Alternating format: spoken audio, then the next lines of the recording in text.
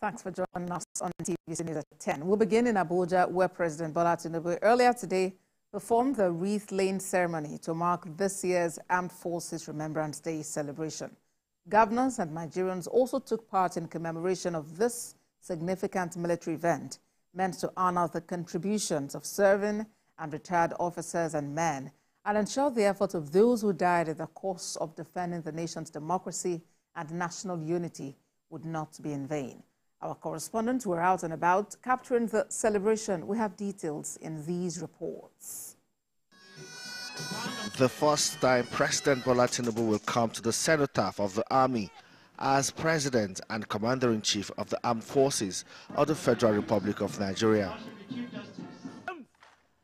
He took the national salute before he was accompanied for the inspection of guards by the Commander, Guards Brigade. This solemn annual military ritual is a powerful symbol of remembrance and respect to veterans of World War I and II in the British Commonwealth of Nations. It is also to commemorate the end of the Nigerian Civil War on the 15th of January 1970. President Tinubu was led to the arcade by the firing party to lay a wreath symbolizing the beauty and brevity of life, especially the fallen heroes and others still in the front line, fighting to keep the country safe. The presence of all of us is also a major significance that, yes, indeed, the government of the day would never let them mourn alone, and I will do everything possible to ensure that their welfare is taken care of. They should know that what they are doing is a noble cause, and I will be with them all the way. We will support them all the way. I will ensure that their siblings are not left alone.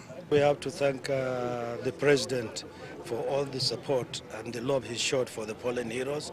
One of the events at the laying of wreath ceremony is the signing of the Armed Forces Celebration and Remembrance Day Register. Fly high. And also the symbolic release of pigeons as a gesture to indicate love, harmony, and peace.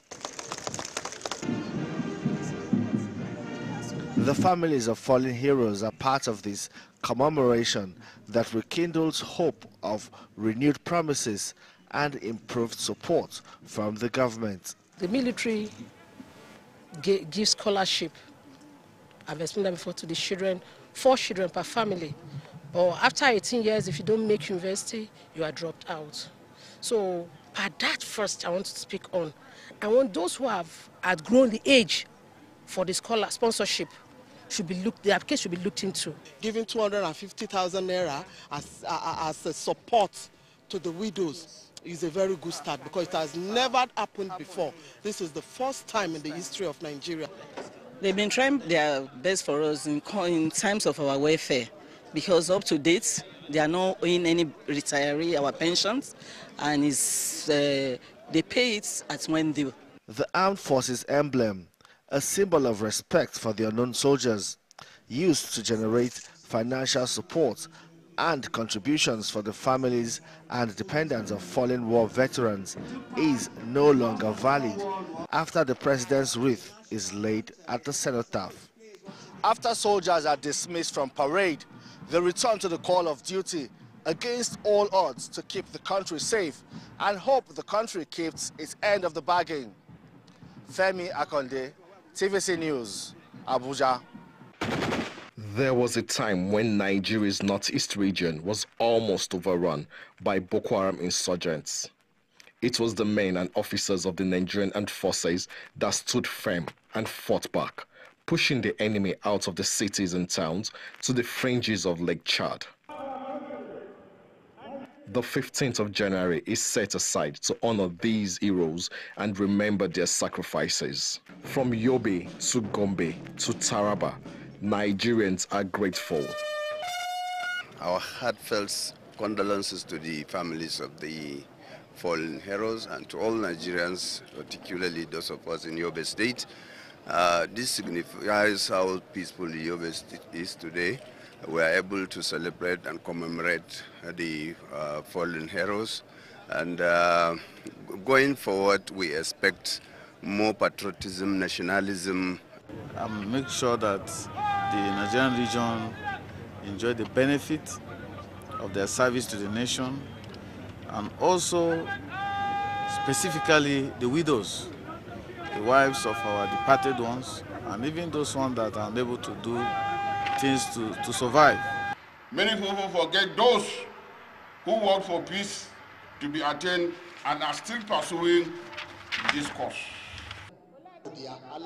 Legionnaires and widows of fallen soldiers want prompt payment of welfare entitlements for retired soldiers and those killed in action. Leaders of the Nigerian Legion in Taraba and Gombe State explained that retired soldiers still contribute a lot. Some are very healthy, physically fit to do other jobs in state capital and local government area council, especially on security matter. We are tired, but not tired, some of us. We are still helping the government in many places. The release of the white pigeon, which signifies peace, and the 21-gun salute marked the end of the 2024 commemoration. Every single minute of every single day, men and officers of the Nigerian Armed Forces are in the trenches, in the creeks of the Niger Delta, in the deserts of the northeast region, and the forest of the northwest, standing guard and fighting to defend the Nigerian state and our people. It's important that on such a day as this, the Nigerian people also come back to acknowledge their sacrifice and to say thank you to these men who are currently serving, those who have pulled out of service, and those who have paid the ultimate price. Landry Adeyemi, TVC News, Gombe. Deputy Governor Yakubu Garba lays a wreath to honor the men and women who sacrificed their lives in the First and Second World Wars. The event served as a solemn moment of reflection, paying tribute to the heroes of the armed forces. However, beneath the surface of this commemoration lies a pressing issue that demands attention: the unfulfilled promises surrounding the welfare of the Nigerian Legion.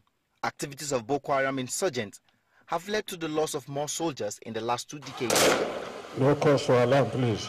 Leading up to the Armed Forces Remembrance Day, members of the Nigerian Legion launched an emblem fundraising initiative, calling on government officials to participate. The fundraisers are intended to support the families of fallen heroes. What we need from the government is to engage them, because we train about 250 cadets, but only 100 are employed.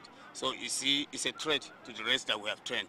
The Niger State government, however, reassured ex-servicemen and family members of the fallen heroes that it will engage them productively through the State Ministry of Medium and Micro Small Scale Enterprises. We also have a ministry for social welfare that has to do with the issue of aging. And we also assured you that the government of Mohammed Umar Bago will do everything humanly possible to ensure that these people, by their age, by their strengths, they're not languishing in the object of poverty. Because they're not finding it very easy for this situation without a husband. But we just give ourselves that strength to live just for our children. So please, we are pleading with the state governor to plead God should assist him. He should please look to our aid. Chenemi Bami, TVC News, Mina. It's the 2024 Armed Forces Remembrance Day. Governor Abba Yusuf and security chiefs are here to perform the wreath-laying event to remember the country's fallen heroes. The governor inspected the parade by the military. Then joined the service chiefs to perform the wreath-laying part of the event.